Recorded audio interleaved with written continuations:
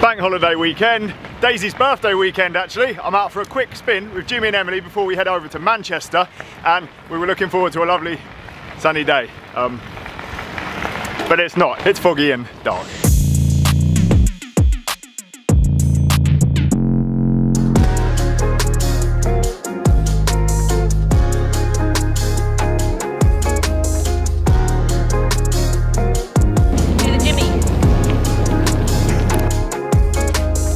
Who's this faker? Stealing my moves. Outrageous behaviour. Rumour on the street is though they were rubbish. This bit's nice here, isn't it? Oh, it's all nice. It's got a nice view. But not today. Jimmy's borrowed my other mountain bike today. First time he's ever ridden a mountain bike. Brakes are the wrong way around because I ride him Euro. Never used a dropper seat post before either, so he's enjoying that. You adjusted your saddle height, Jimmy? Which one is this? Is it this button or is that the ejector seat? Hey! Oh, it's so horrible. Feels weird. You're not supposed to pedal it, are you? Why? What's the point in it then? On all the technical descents on this ride that we're going to do today along a flat gravel track. It is a pretty cool way of adjusting saddle height though. Maybe they should have them on all of the like, you know, those like city bikes. Like rental bikes, yeah.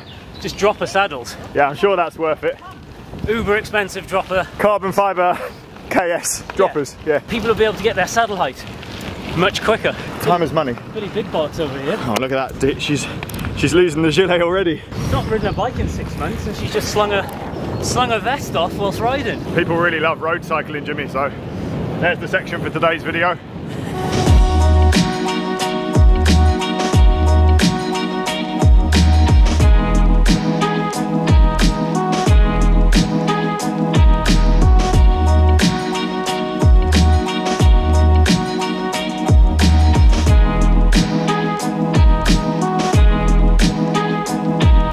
This is your first ride in how long? I did one 2 months ago, and before that I hadn't done one for 6 months. Nice. Yes. I'll blame Bella for that. For two reasons. Number one, she had to be supervised, and number two, bending down for so much just absolutely effed my back up. Did it?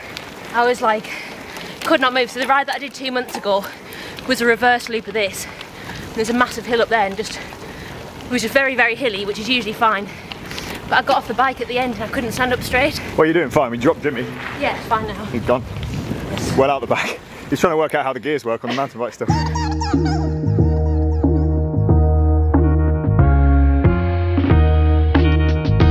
Little pit stop on the bench. Spin round. Otherwise, I'm going to be late to Manchester.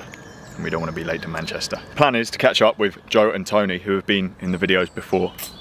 Tony definitely has, whose crank fell off in South Africa. And the idea will be no bikes, enjoy the weekend, get to stay in Tony's flat. Manchester. I've never been to Manchester before, I don't know, is that what to expect? All techno and raves in the Gallagher brothers. Who's those guys that put a donk on it?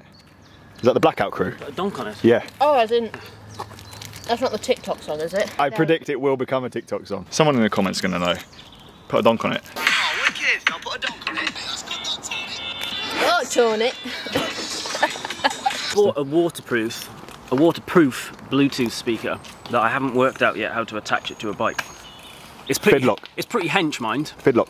But it's like, well, it's the one you've seen the tubey one I've got in the office. Yeah. So that's like got 15 hours of charge. Strap it to a bike, donk on it.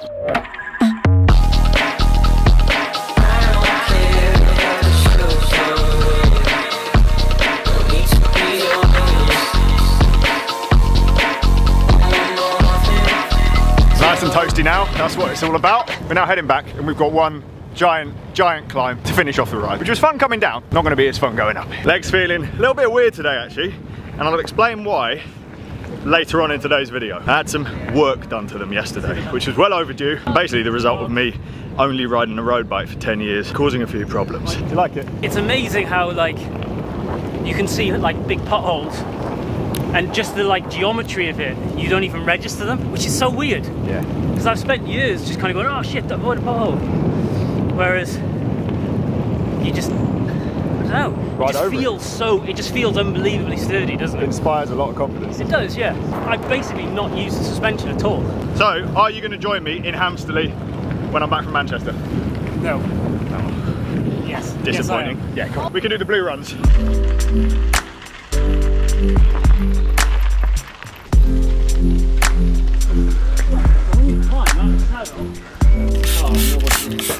Isn't it well nice the previous owners put a bike wash area in our house? Do you think they're upset that we reckon they're decking? I don't think they're upset at all. They sold the house, presumably for a price they were happy with, and therefore they probably don't even think about it anymore. Sorry to break it to you. I know you think they think about you, looking after their house. They're like a little housekeeper. But no, I'm living in someone's house, I'm ruining their decking. Who doesn't do it? So we've got about 2.5 hours drive to Manchester. I feel very underdressed, Daisy. You look beautiful and made up, and your hair looks really nice, and I'm just in a t-shirt and shorts. I don't own any smart clothes. Am I going to be in trouble? Are we going somewhere posh and I just haven't prepared at all? What I've done is brought a black t-shirt with me. And that, I think, is smart enough to get me through. I'm actually a bit sad that we haven't got bikes with us, because apparently the roads around Manchester are really nice. Tony posted stuff and it looks like a great time. 1 hour to go, making good progress.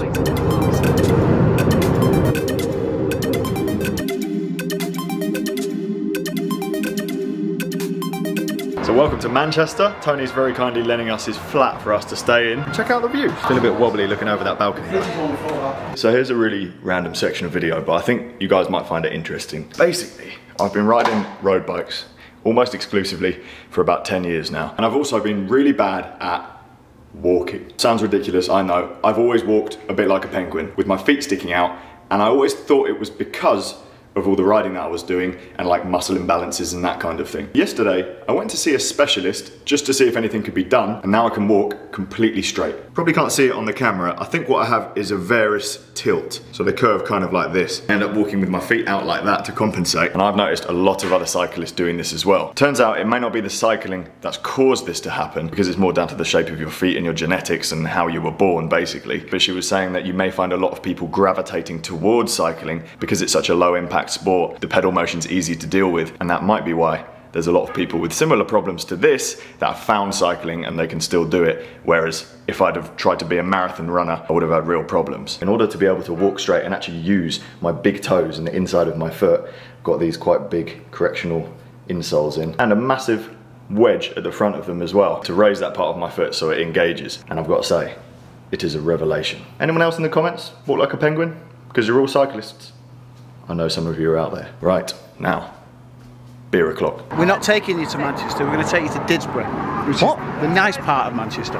So I've come all the way here, not actually going to see Manchester? No, we'll see a bit of it. We're on a tight schedule. I'm hoping that we've got some nice drinks, which will go to a little bit of food, and then shots, and then more drinks, and then we might end up back here for more drinks. Well, there's no bikes. I'm not even sure the camera's going to be allowed at some point. So I normally have a bit of an issue, guys, because Daisy's a tiny bit taller than me, but usually you can't notice. Today she's put her DMs on. This time like that.